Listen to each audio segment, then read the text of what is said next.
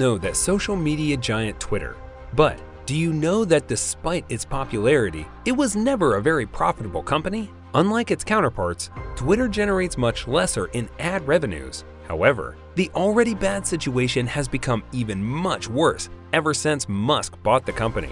This time, the billionaire has been pushed against the wall as his new $44 billion purchase has bankruptcy looming over its head. But what has led Twitter to this point? Is it Musk's fault, or is it something else? Let's see in this video. As already discussed, Twitter wasn't exactly a moneymaker before Elon Musk bought it. The business is only lucrative on rare occasions. However, it was never seriously considered that Twitter may go bankrupt. The billionaire is said to have warned employees that Twitter's insolvency is imminent unless the company's revenue growth accelerates. Now, this downtrend is not something instantaneous, and neither is a single thing responsible for it. Musk sold some of his Tesla stock and saddled the social media platform with $13 billion in debt, a huge burden for a business of Twitter's size. This debt is nearly 7 times the company's expected earnings in 2022. So, how does Musk plan to pay off the debt? Theoretically, Musk only has 2 choices now. He can either use more of his Tesla stocks to bail out Twitter or return to his investors. However, if either of these choices is embraced, filing for bankruptcy is the only way to go. Musk could refinance the debt in a Chapter 11 bankruptcy, strengthening the company's financial position. There is one small problem with that though. If Twitter filed for bankruptcy with Musk still acting as CEO, the investors and other lenders might take over the company. Since he finalized the acquisition, financial analysts have said that Musk paid much too much for Twitter. According to the acquisition, the estimated worth of Twitter is around $25 billion.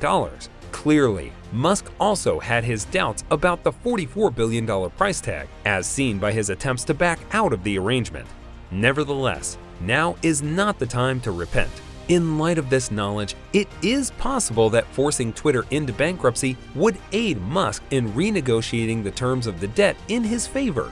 But since several high-ranking employees have recently left the company, including individuals who were in charge of platform safety and federal regulation compliance, the corporation is already under considerable stress. The majority of Twitter's income comes from advertisements, almost 90%.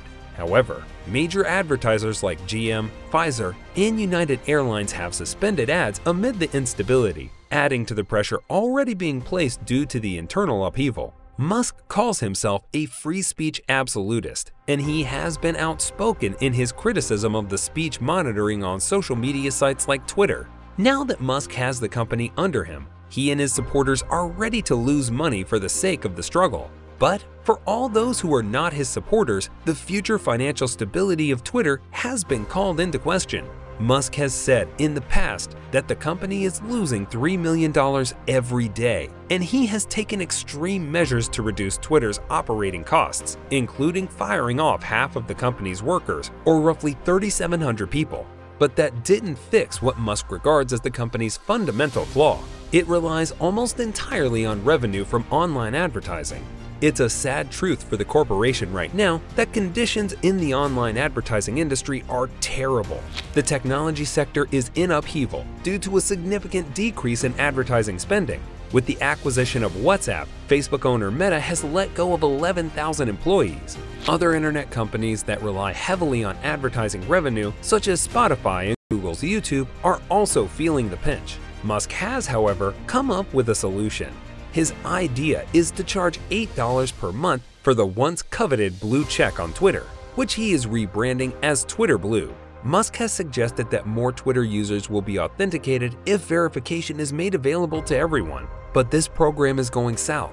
The rapidity with which the blue check was exploited to propagate fraud is mind-blowing.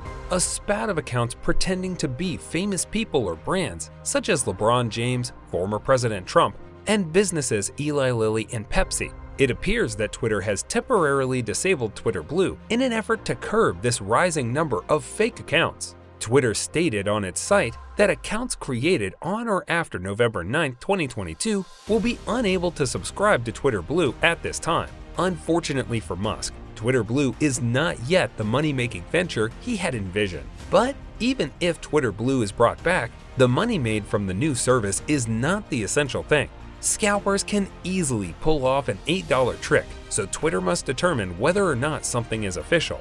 Then, there is also the hypothetical scenario where an imposter opens a blue check account purporting to be an emergency agency and starts dispensing dangerous advice, such as where to find shelter in an event of a natural disaster. Also, the nation awaits the outcome of several critical midterm election battles.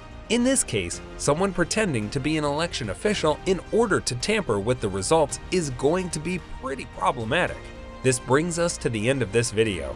If you liked the video, please consider subscribing and sharing so we can keep bringing more content like this. Also, let us know your thoughts in the comments below. See you next time!